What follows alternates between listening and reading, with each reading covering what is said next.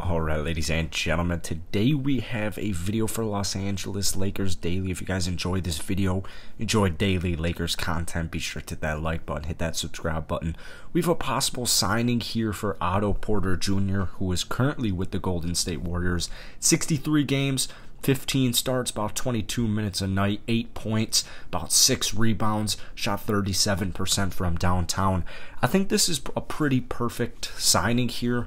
Just a couple of days ago, actually, in the Warriors' entire postseason, Otto Porter had the third best plus-minus outside of Draymond Green and Andrew Wiggins, who have had very solid postseasons for Golden State. So, you know, I think when a lot of people think about Otto, they think about like just an injury-riddled guy. And, you know, for the most part of his career, ever since 2017, 2018, that's kind of what happened. I mean, it was injury this, it was injury that. It's pretty mind-blowing, actually, that he's only 28 years old. 63 games played this year, though. I would say he has been a vital success for the Warriors' postseason run, and I think people just kind of underestimate him right now just because of his injuries. And, you know, due to those injuries, and he's not necessarily blowing up the stat sheet like he used to, you know, in his first year with Chicago, putting up almost 18 a game. You know, still you got a 40% three-point shooter. You got an over a steal per game guy. Defensively, he'll do every single thing.